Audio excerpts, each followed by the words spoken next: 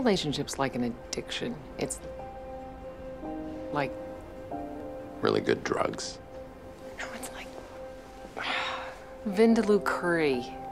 Okay, sure. Really, really hot Indian curry they make with red chili peppers. I know what it is. I think it was addictive. You're abrasive and annoying and come on way too strong, like Vindaloo curry. And when you're crazy about curry, that's fine, but no matter how much you love curry, you have too much of it, it takes the roof of your mouth off.